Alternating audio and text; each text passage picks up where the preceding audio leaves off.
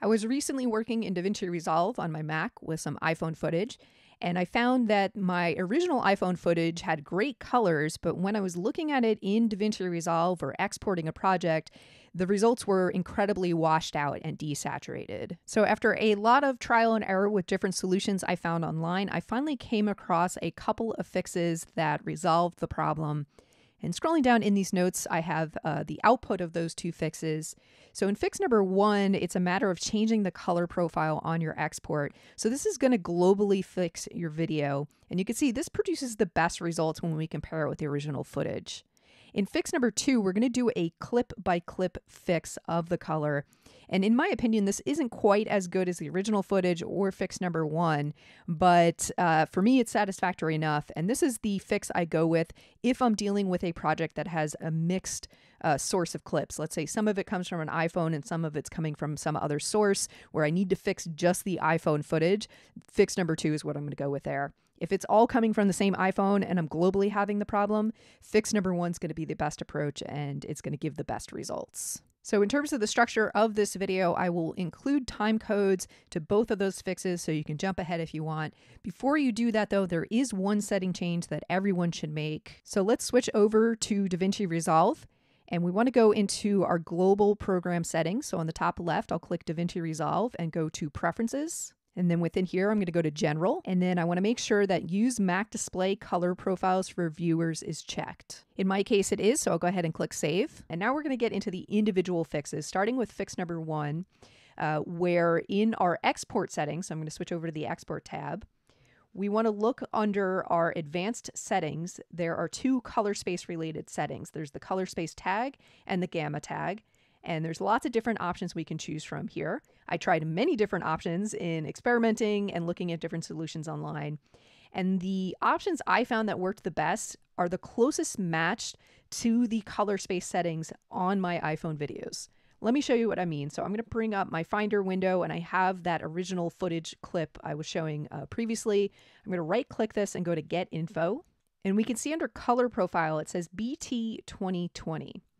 So when setting my color profile output, I wanted to find BT 2020, but it's not one of the options listed here. However, there is Rec 2020, which according to Wikipedia, these are effectively the same thing. They're just different names for it. Rec 2020 is the equivalent of BT 2020. Now for gamma tag, if we go back to our color profile information for the clip, we can see it mentions HLG. And in the gamma tag list, I found that Arab Standard B67 HLG was the only gamma tag that mentioned that HLG, so I went ahead and tried it. And of the various color space tags and gamma tags that were suggested online and the various ones that I tried, this combination of settings, which most closely matched what I was seeing for the color profile of my clips, produced the results that I was looking for. So that fixed the problem with my rendered outputs, but I was still seeing washed out colors when I was working in DaVinci itself. To address this, I went into my project settings, so on the bottom right, click the little cog, and then under color management, we could set a color space for our timeline. Now, if we applied the same logic we did when setting our color space for our output, we would think that the best color space to choose here would be Rec 2020 HLG. However, if we choose that, the end result is it's actually way too saturated. It's way too blown out. So seeing that, I basically just played around with the different color space options. And what I found was Rec 2020 Scene seemed to give me the best results. And I'll go ahead and show that now. So that's much better, much closer to my original footage, at least close enough for me to edit and work with.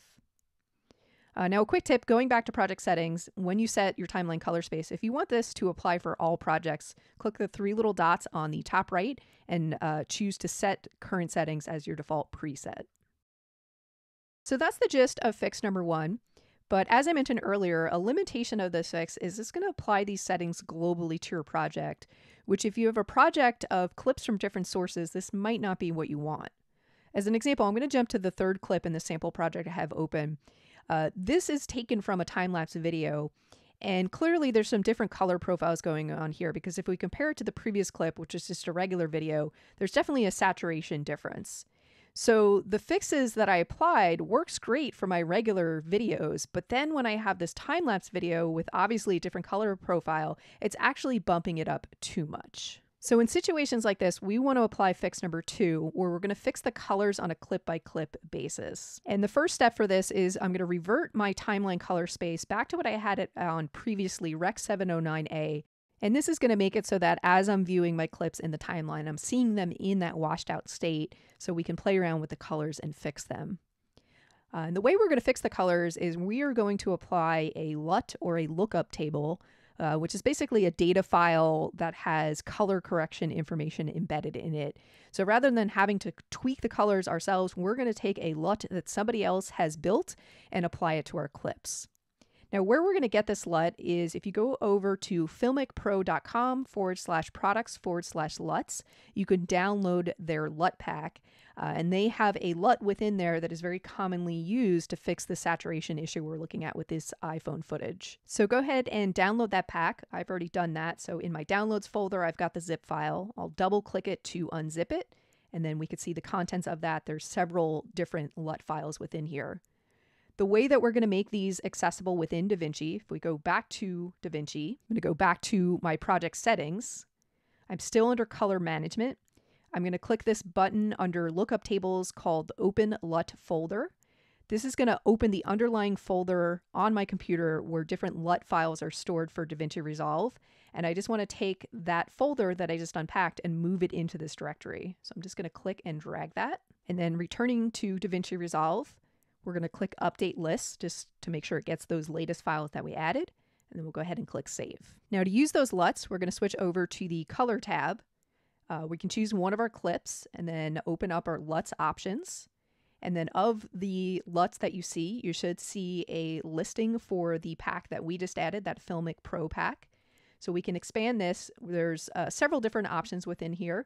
The one we're looking for is under 10-bit SDR, LUTs iOS only. And there's two options here. I'm typically using the DHLG one. So what I'm going to do is I'm just going to click that and drag it over to my node for my currently selected clip. And there we go. Our clip is no longer washed out. If we want to see what it looked like before, just to compare and contrast, we can use the keyboard shortcut Shift-D. So I'm going to press that now. This is what it was like before. Colors are washed out. If I press it again, this is what that LUT applied. So that's how we can adjust the LUT on a clip-by-clip basis. But let's say we want to apply it across multiple clips. What we can do is group together those clips. As an example, I'm going to create a group of these first two clips, which is my regular iPhone video footage. And this is going to be to the exclusion of the third clip, which is that time-lapse video where I don't want this LUT applied. So I'm just going to click the first one, hold down Shift, and click the second one to select both of them. I'm going to right-click and say Add into a new group. I'll give this group a name. I'll just call it iPhone Color Fix and click OK. And then before I apply the LUT to this group, on the top right, I want to change from clip to group post clip. And you'll notice my node goes from having a red outline to once I choose group post clip, it gets a yellow outline. All right, this is very important to have the LUT apply to each of the clips within this group.